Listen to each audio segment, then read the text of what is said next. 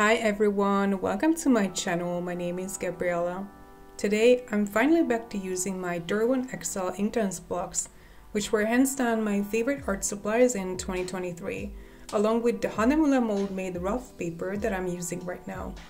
It's a very textured 100% cotton watercolor paper that is my number one choice for the Inktense blocks. If you find the rough surface a bit too much, I recommend the cold press version of the same paper, which is slightly smoother.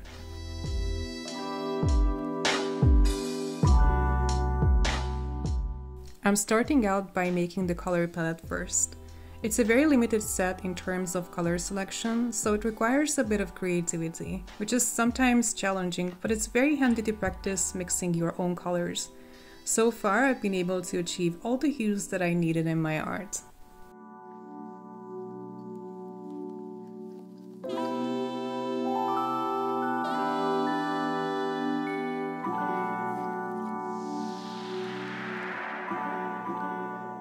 I love using Inktense wet on wet. It's quite different to watercolors.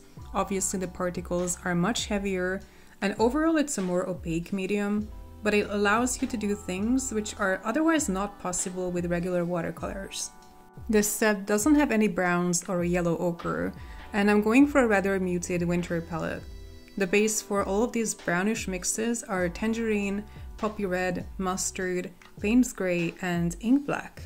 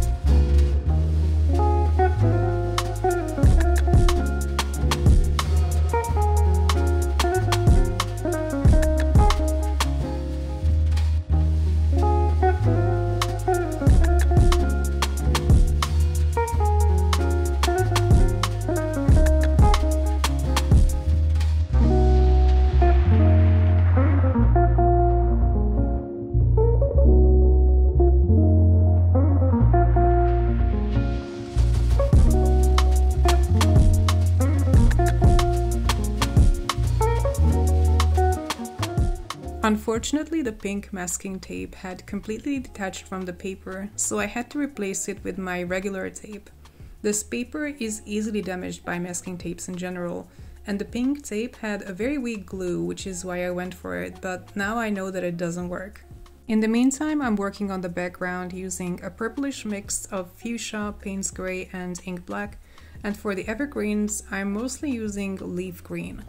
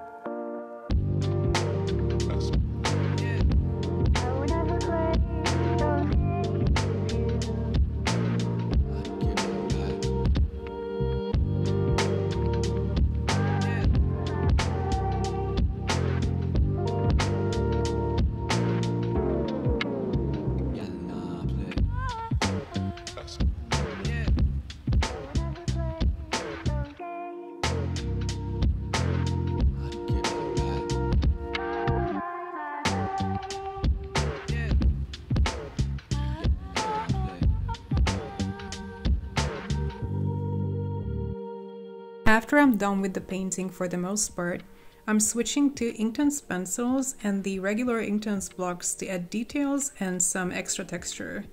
Lately I've been really interested in experimenting with the blocks in various ways. Normally I just paint with them, but there's so much more that they can do.